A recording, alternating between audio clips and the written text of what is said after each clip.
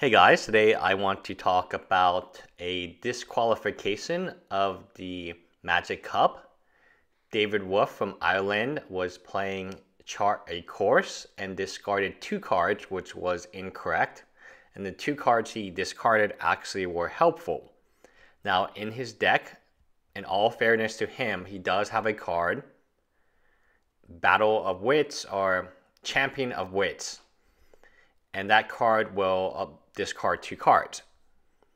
So in context, he's discarding extra cards, which normally would not be considered cheating because that's not helpful. But in his deck and in this circumstance, it did help him because he would have lost the game had he not done that. I am a little interested to know what percentage of mistakes help players.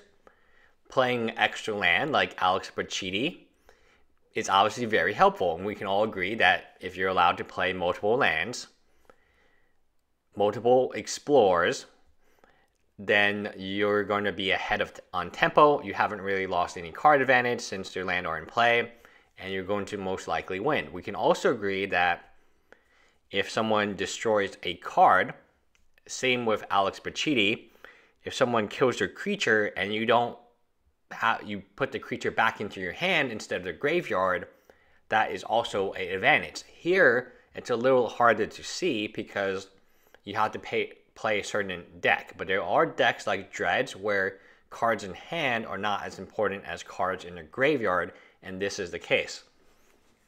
So he was disqualified, and he was given a game rule violation for discarding too many cards, which was intentional to gain an advantage.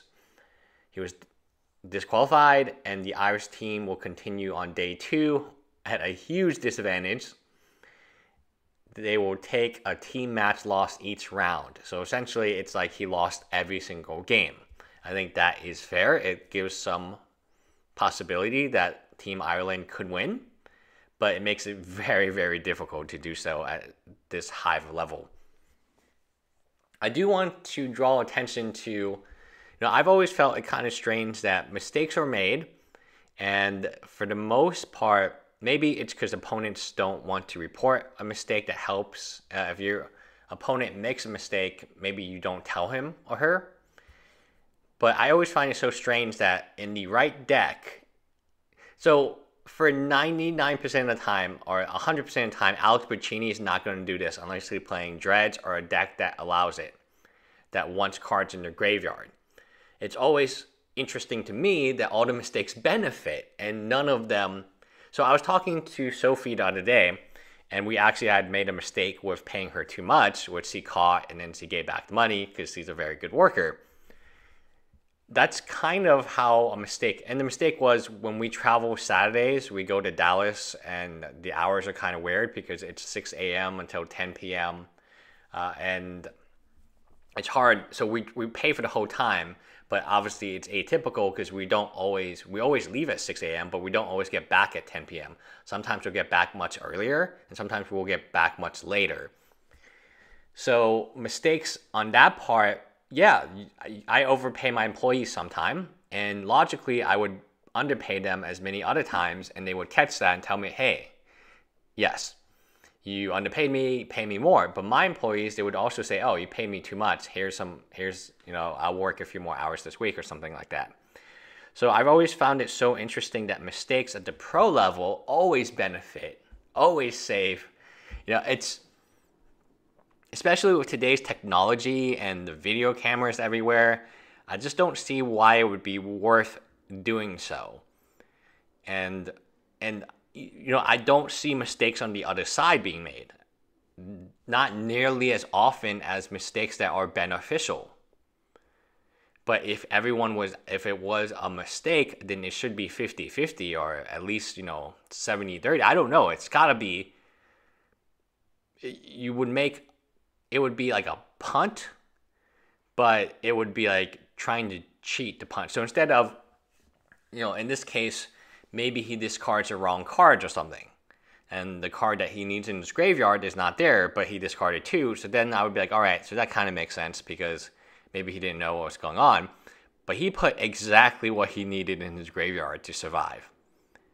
And it's unfortunate to his teammates, and it's unfortunate to Magic the Gathering, because anytime someone is disqualified and anytime someone has potentially cheated, it does bring on this discussion we have all the time on the Pro Tour, is does this really make sense? Like, did that person cheat in the context? And largely, it's always helped the player.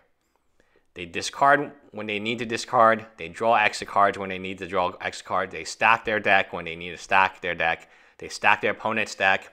I mean, remember that one dude? He could stack his opponent's deck and make him draw land for 5 turns in a row. I think his name was Jared. And how are you going to beat that? So we see so many different ways to cheat. This is the first time I've heard of a non-dredge deck, and it's because of standard, of course, where you want cards in your graveyard and you're going to give up your card advantage for I guess it's tempo in your graveyard. Anyway, that's it. Bye, guys.